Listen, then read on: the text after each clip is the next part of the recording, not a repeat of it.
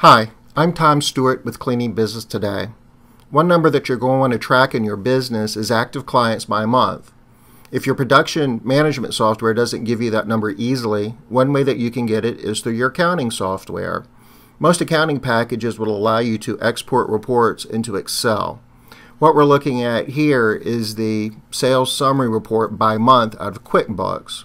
You can see I've got months across the top and I've got clients going down the left-hand side.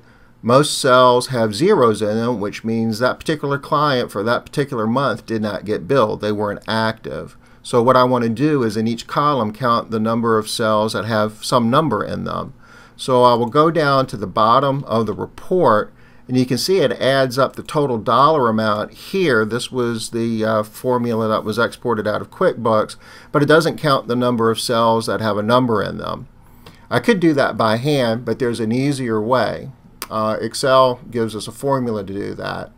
I will go up here to formulas and say insert formulas, and there's a formula called count if. In order to make this work, it asks for a range, so I will highlight the range in this column, so I'll go all the way up to the top, and I'm going to give it criteria. In this case, I want it to count the cells that have a value greater than 0. If I do that, it counts 40. While I'm at it, I might as well go ahead and see what the average revenue per client per month is. So I'll take the revenue number divided by clients. In this case, it comes out to be 102.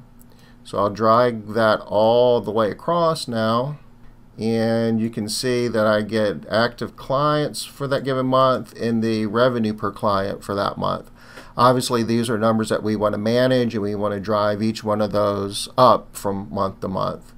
So this is a good number to track, and an easy way to get it is out of your accounting package. You can export into a spreadsheet just as we've seen here. Hope you find this tip useful. Thank you for watching Cleaning Business Today.